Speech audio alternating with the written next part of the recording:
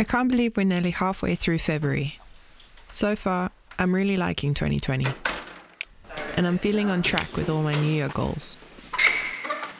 Last year, I spent a lot of time thinking about how to be a better human, and got pretty overwhelmed thinking about all that would need to be done in order to turn things around with regards to how our planet is doing. But this year, instead of focusing too much on the big picture, I'm going to focus on what I can do at home to begin creating healthier and sustainable habits.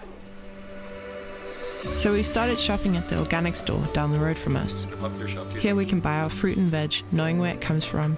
A lot is seasonal and plastic free. It's cozy and it feels good shopping here.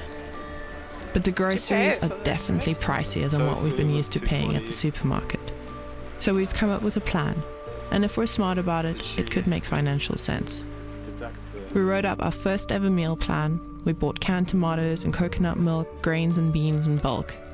And we'll rotate these meals and become pros at prepping. Now that Juki's working from home, he's got time to cook, which will help make this plan a success. Another thing I'm focusing on in 2020 is to play more. Do the things that bring me joy, simply because they bring me joy. And having the music studio in our home has made this easy. We've been spending a lot of our nights in here. We start off by making a song on an app called Loopy.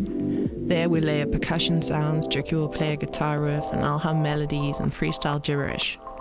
Then the song becomes this puzzle piece that Juki magically puts together on Cubase.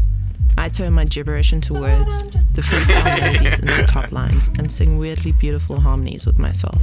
It's a lot of fun. And we're definitely planning on releasing an album later this year, which is pretty exciting. So yeah, I'm feeling good, I'm feeling motivated, and the creative juices are flowing.